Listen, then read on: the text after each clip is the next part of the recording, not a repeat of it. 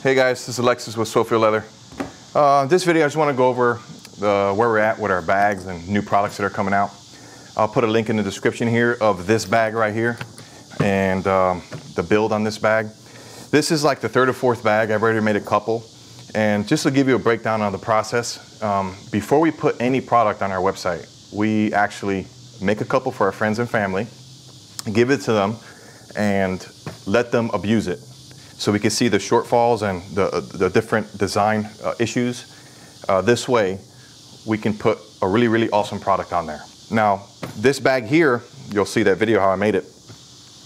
I had a couple issues with the design itself. Nothing major, but something different. And this is the reason why it's not on the bag. This is the reason why it's not on the website. So, let me go over a couple of issues here. This is our executive briefcase. I did have it on the website for like a week, took it down, and I'm gonna explain why.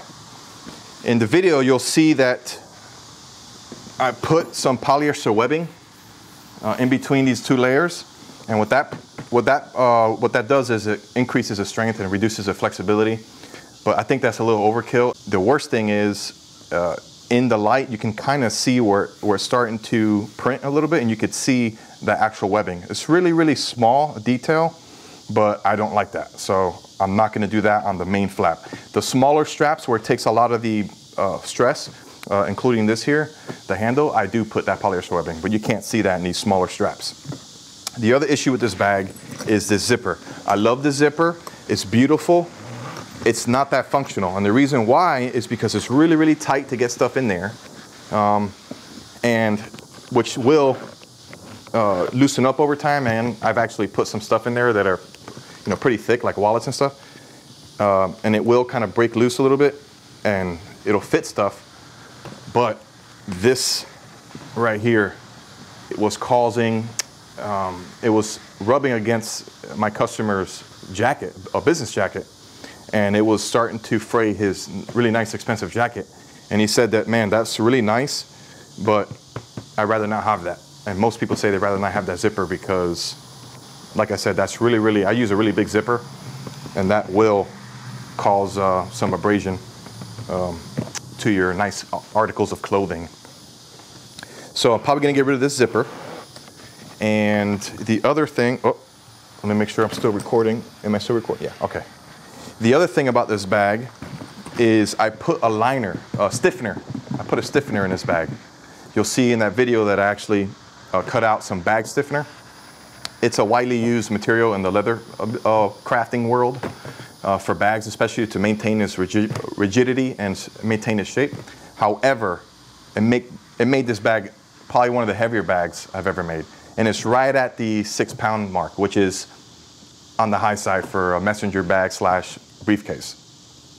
And I realized that I don't need to do that, because the way I create this bag is that I line multiple layers of leather, and that really increases the strength. And I'll talk about this one later, but I did not add the bag stiffener to this, and you can see where it's actually standing up on its own. So it doesn't need that bag stiffener. It just adds weight, and it's unnecessary. It's kind of overkill. So the previous bags I made were without the bag stiffener, and those customers, the feedback was the bag stood on its own, no problem. So I'm not gonna add the stiffener. I'm probably gonna get rid of this zipper and put a flap like this, okay? With a magnet. This flap has a magnet, okay? So I can do a magnet, I could do a stud, I could do different ways to attach this and let it keep closed. I don't like it where it's loose, because then it'll start to bacon and spaghetti, so it needs something to attach that. I'll go over that bag in a second. So this bag here, the other problem was it took me a long time to build it. It was because all those intricate details, i.e. the bag stiffener, the polyester webbing, this zipper took a long time to stitch, and that really increased the price. Hold on, that really increased the price. And this bag is beautiful. I use Wickett & Craig English bridal leather. I wouldn't change that. However, to lower the amount of hours, I'm gonna have to get rid of a couple of things. And that zipper, stitching, making this a stitched item, making this a stitched item, I might forego that and just use a solid piece of thick leather like I did here. That's really gonna cut down some time. This way, I can provide a really good product, and it's not gonna break the bank. and it's worth my time. And that's the thing, you know. I'm gonna provide a super high quality product, but I wanna make it affordable as well. So, you know, right now I have it, I was selling it for $1,100, but I think I wanna come down, you know, somewhere between $600 and $800. I think that's more affordable. Yeah, so that's this bag. And the next item that I wanna go over is, hold on, is this executive tote bag. Now, with that feedback on that bag, I made those changes on this bag. So this is essentially a tote bag. The difference between that bag and this one does not have a flap, and this gusset is way bigger. It's like six inches. And if you could see inside here, it's really, really wide. And like I was telling you, I did not use the bag stiffener for this bag. This comes with 2 handles that easily go over your shoulder. I said easily and I struggled. But, okay, so this is more, I guess, of a feminine bag.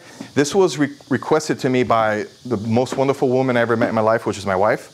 She's in real estate, and the inside of this bag is very similar to the executive briefcase. So you could say that this is an executive briefcase slash tote bag. Doesn't have the flap, but it has these truly nice handles, okay? The couple of changes I implemented from feedback on that bag was this strap here, or this flap here, I made a scallop on there. I scalloped that flap so it doesn't bake in, and I added this connector here so that when you stuff it, you can connect this so it doesn't open up, okay? I also implemented not a zipper in the back, but a flap, and I added a magnet so it doesn't stay open. Now this pocket you can get into a lot easier, okay? So that is what I'm probably gonna do for the executive bag, is add the flap with a magnet or a different type of connector. It's kind of like a stud, a snap, which is really cool. I'll show you that later on, but I'm not a big fan of this leather piece here, to be honest with you.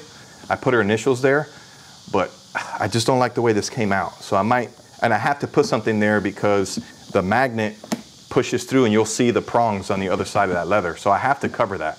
There's different ways around it. I could put a piece of leather on the inside and add the magnet to that.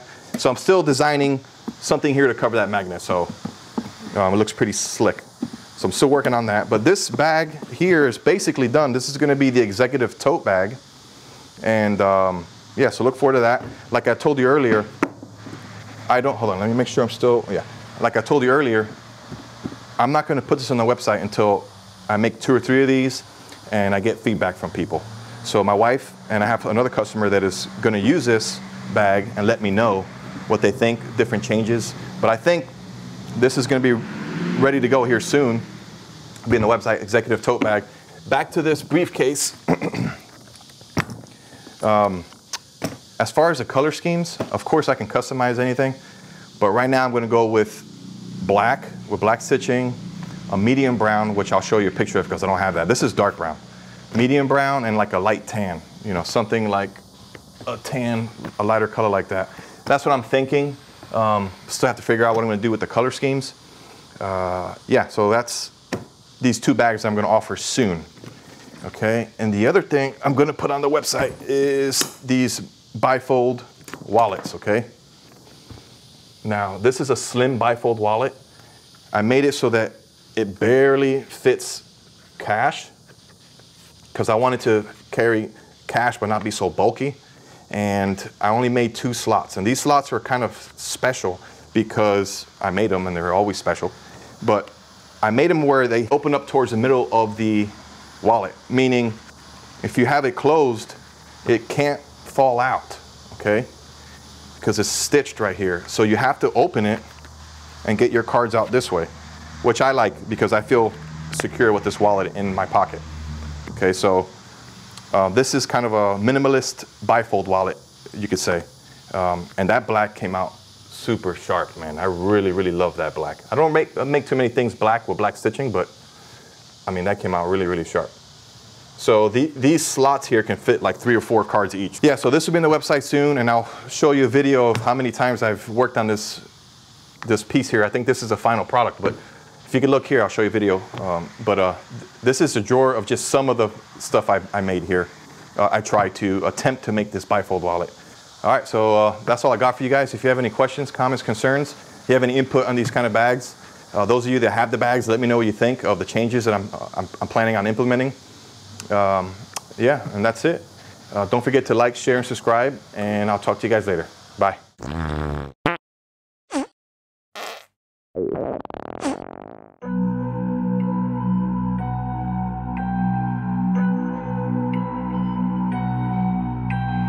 Life without no knees,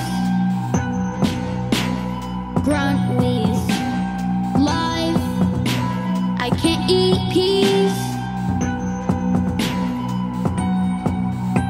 My legs are firm and still. My knees don't properly work. Oh, life without knees. Oh, I can't mow my lawn. Something is wrong. My name is Ease. I can't eat peas. Oh my gosh, I won. No, this is not a ton for a lifetime. I'd rather spend. This is not enough for a lifetime. My head, it's like a fever in my knees. My knees don't get sick.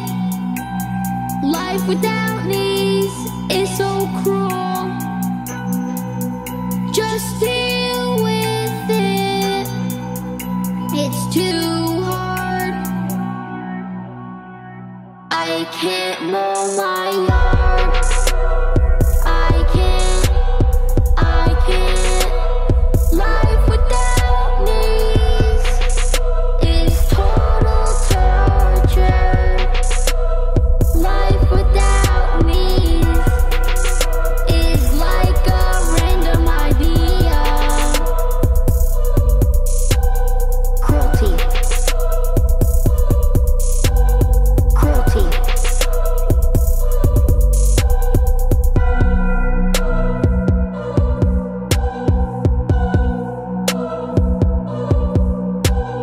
Cruelty.